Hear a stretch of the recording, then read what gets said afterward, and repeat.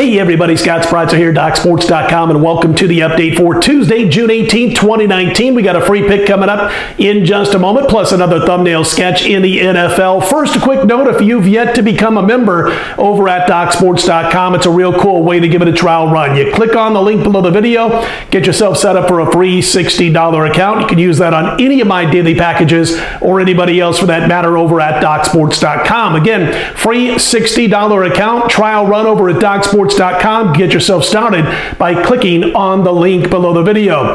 We've got something to talk about for Tuesday. Before I get to that, a real quick note. Last night we had one premium pick that was in Major League Baseball, and unfortunately a six-star play lost on the Houston Astros as they fell a run short, losing 3-2 to the Cincinnati Reds. Still 4-1 over the last week plus now, with our last 5 elite level plays in baseball up $1,700 for those wagering $100 per unit, but a tough loss yesterday as the Astrobats were just held in check. It's as simple as that, no excuses. We'll look to get right back on track and in the win column with a rare multiple play package. Now, we'll have multi-plays as in 2 plays quite a bit of time over at DocSports.com and Major League Baseball, but I've got 4 diamond sides, 4 baseball sides on Tuesday. Really like the card. All 4 plays available on Tuesday morning, 11:30 a.m. Eastern, 8:30 a.m. Pacific over at DocSports.com. We'll look to go 4-0. We'll look to sweep. We've been hot for the most part with those top plays, as I mentioned, in baseball, and now we'll look for the 4-0 Tuesday. Get right back in the win column over at DocSports.com. Yesterday, nothing going on in the WNBA. We'll be right back with a Tuesday night knockout in WNBA play. And again, just like baseball, that play in the WNBA will be available at 11:30 a.m. Eastern, 8:30 a.m. Pacific. Don't forget about those plays.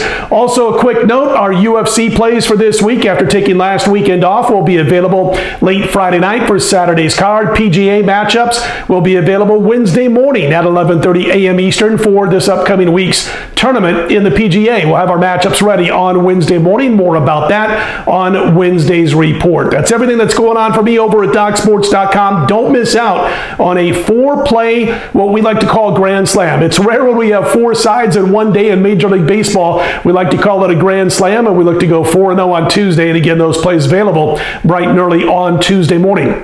Free pick 1 again yesterday, now 11-1 with the last 12. We got another free pick coming up in just a moment. First, I want to jump into the thumbnail sketch on the Tampa Bay Buccaneers. Over-under wins total is 6.5 as we wrap up the NFC South with Tampa Bay. Listen, I remember back in January, late January, I think it was the 26th of the month in 2003, when they beat the Oakland Raiders and won the Super Bowl. And I remember doing a radio show in the state of Florida over the phone in July of 2003. About 6 months later, they were talking about, can they repeat? Can they get back to the Super Bowl, win the NFC Championship, and all that good stuff? And I remember on that particular show, and I had some friends in the state of Florida listening who gave me a hard time afterwards. I said, not only do I believe that they won't make the Super Bowl after last January's win over Oakland, I don't think they'll make the playoffs whatsoever. Man, I took a lot of heat for that. But listen, this team has been a funk ever since.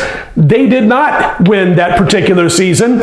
They are 100 and 156. 156 losses and only 100 wins since that winning Super Bowl game over the Oakland Raiders. So since the regular season of 2003, the Tampa Bay Buccaneers are playing .391 football. They've won less than 40% of their football games over the past 16 years heading into this year's 2019-2020 campaign.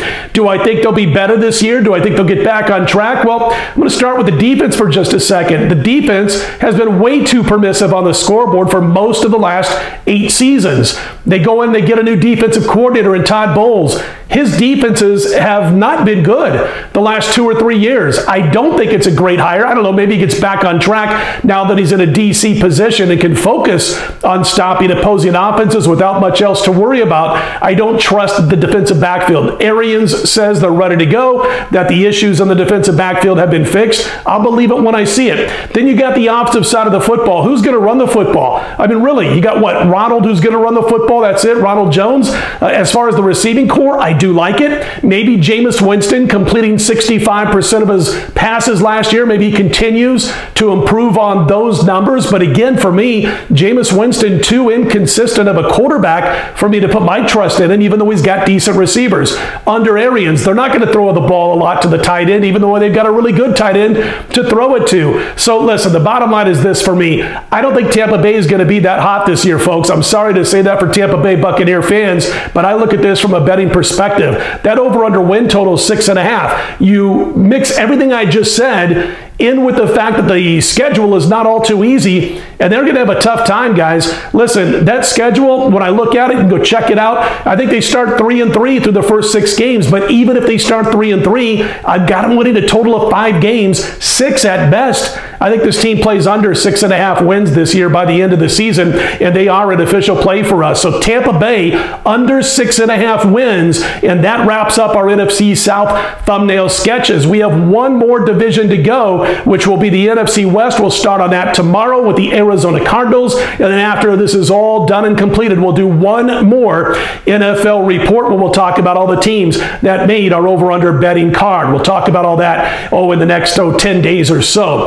All right, that's going to do it for the NFC South. Again, tomorrow we start the NFC West with Arizona. Before I get to the free pick, a real quick note again. We have 4 Major League Baseball sides. First time this season we've had 4 sides on the same day, on the same card, all available Tuesday morning, 11:30 a.m. Eastern, 8:30 a.m. Pacific, along with our WNBA Tuesday night knockout. Go grab all 5 plays on Tuesday. We'll look to sweep the board. Let's get to our free pick. We look to stay red hot. We're looking to go to 12-1 with our last 13 free picks on these videos.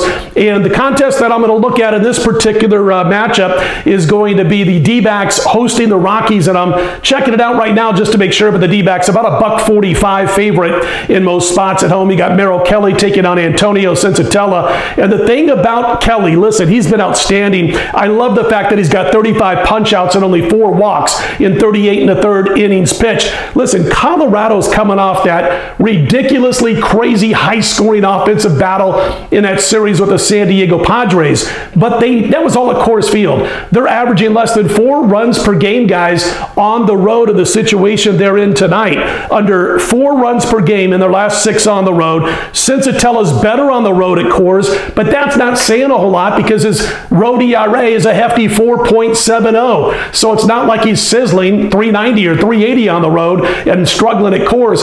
He's 470 on the road. He's actually just not doing that well with an ERA of close to 5. He walks too many people, He walks too many people, too many batters for my particular taste. And if you've been following me on these videos or on my premium picks or been watching me on TV and with my picks and on radio for the last 25 years, you know how much credence I put into walks per 9 innings pitched. That particular ratio, and Sensatella is not good in that specific category. I think Arizona gets to him. I think he struggles again. We're going to back Arizona. Right now, as I speak, the line's around minus $1.45. So we'll look to stay red hot with these free picks, and we'll take Arizona minus $1.45 over Colorado on Tuesday's Diamond Slate. All right, that's going to do it for us. Don't forget about that free $60 account. Click on the link below the video to get started on that. If you do like these videos, be sure to click on that thumbs up key and be sure to subscribe. We do appreciate those who have done so thus far.